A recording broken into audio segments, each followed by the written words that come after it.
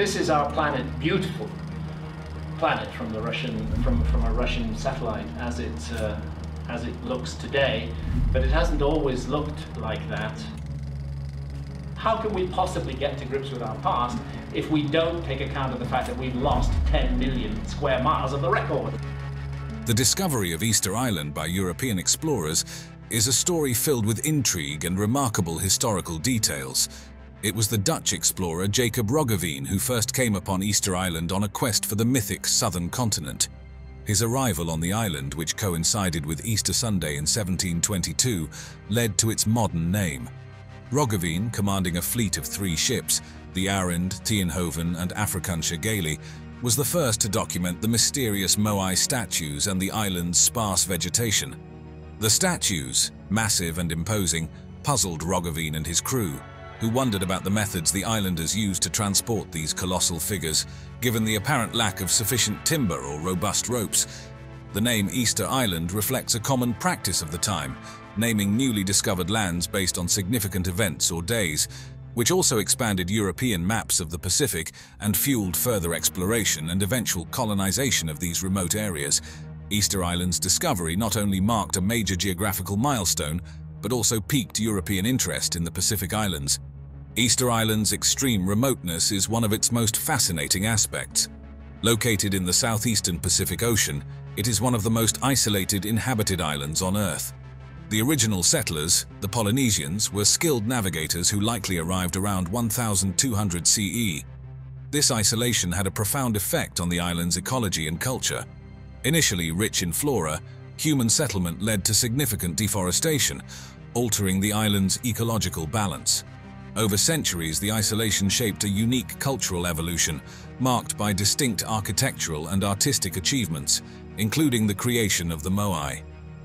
These statues were not merely artistic expressions, but were integral to the social and religious life on the island, embodying ancestors and serving as protectors of the communities.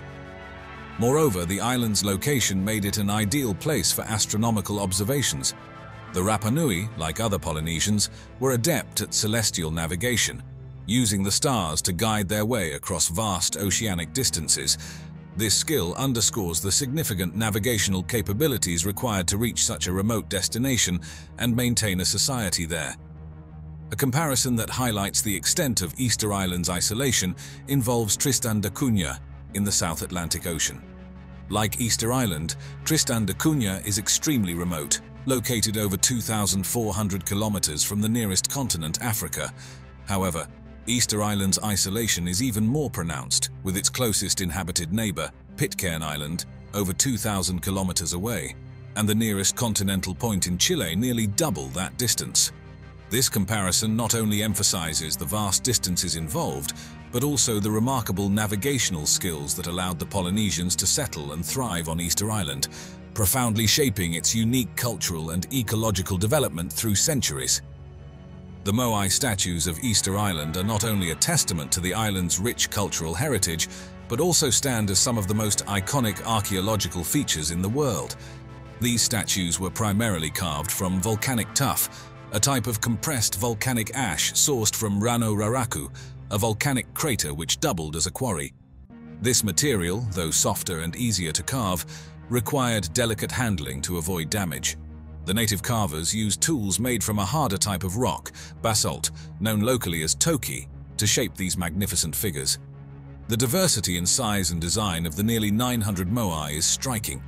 They range from modest figures about 1 meter tall to towering giants that reach up to 10 meters and weigh over 80 tons. Some of the unfinished statues at the quarry suggest that the Moai could have reached even greater sizes, with the largest estimated to be about 21 meters tall. These statues were not just isolated pieces of art, but were typically mounted on stone platforms called ahu, which lined the island's coastline. Far from mere pedestals, these ahu were sacred sites, often embedded with burial chambers for the elite, and were central to the spiritual and communal life of the Rapa Nui people. Interestingly, not all Moai face inland. While the majority do, overseeing the villages and supposedly watching over their inhabitants, some face the ocean. This orientation may have had different symbolic or practical purposes, such as marking territorial boundaries or serving as navigational aids. The most spiritually significant aspect of the Moai was their eyes, made from coral with either obsidian or red scoria pupils, inserted only during special ceremonies to imbue the statues with mana, a spiritual force believed to protect and benefit the community. These imposing figures represented the deified ancestors of the Rapa Nui, believed to provide spiritual strength and maintain a connection with the spirit world. More than mere representations, the Moai were considered actual embodiments of these ancestors, imbued with a potent presence. The construction and erection of these statues likely served a competitive function among the island's various tribal groups, with leaders, known as Ariki, sponsoring these statues to establish and legitimize their authority and to demonstrate their ability to mobilize community resources. Moreover, the Moai played a significant role in unifying the island's population, with shared religious beliefs and communal participation in their construction and transport reinforcing social cohesion and cultural identity. It is enlightening to compare these statues to the colossal heads sculpted by the Olmec civilization in Mesoamerica. Like the Moai, the Olmec heads were massive stone sculptures representing human faces, carved between 900 BCE and 400 BCE. These heads are believed to portray rulers or other significant figures, fulfilling roles of political or religious symbolism similar to those of the Moai.